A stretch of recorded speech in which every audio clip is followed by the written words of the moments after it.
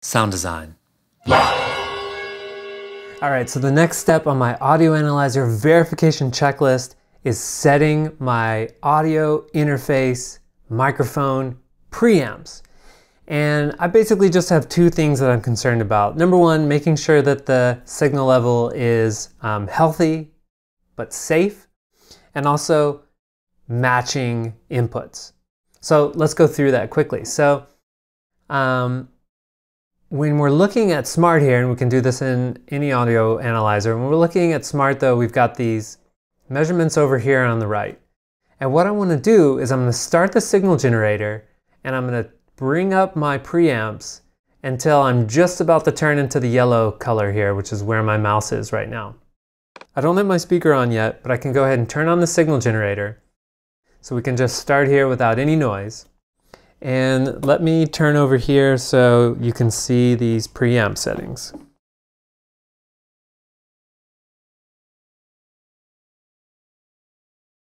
All right, so here's my measurement microphone input.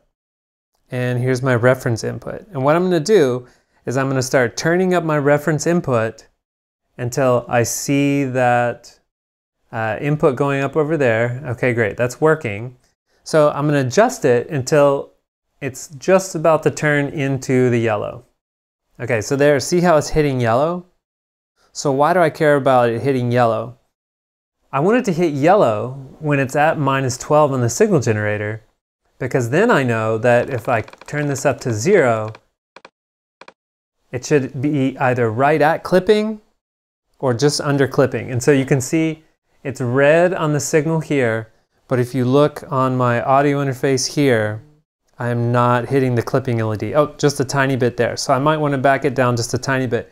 But anyway, this is the best way to get a really healthy signal, but it's still safe. Okay? So then I can back this back down to 12.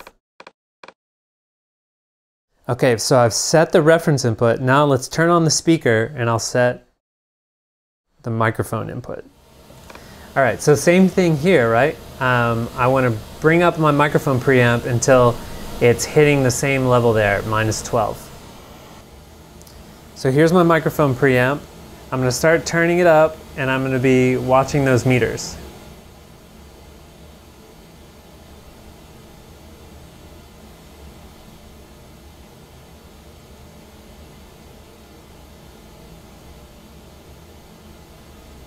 There, it just turns to yellow, and I can also see that they're matching here, so I can turn it down a little bit.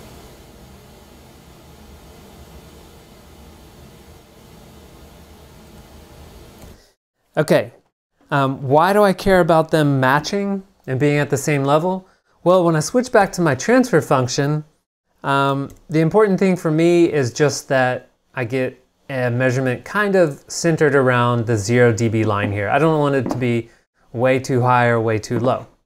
So let me give you an example. I'll turn back on the signal generator and then I'll show you what it looks like if it's too far off. So turn on the signal generator, we're looking at a measurement here.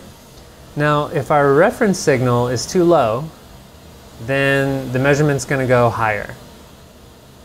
Now if our reference signal is too high, the measurement signal is going to go too low. Okay, so turn the reference signal back about to where it was.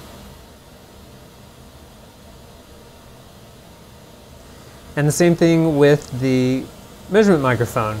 If I turn the preamp down, it's way too low, I can't see it. And if I turn it way too high, then we're not centered around the 0 line anymore. So this can be just another way to fine tune it.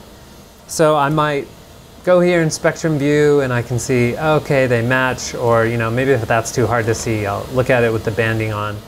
Okay, look, they match, they're hitting about where I want them to. Switch over to the transfer function, take a look at the amplitude trace here, and then I might fine tune these a little bit so I can get a trace centered around 0 dB. All right, and that is how you set the microphone preamps on your audio interface as you're going through your verification checklist.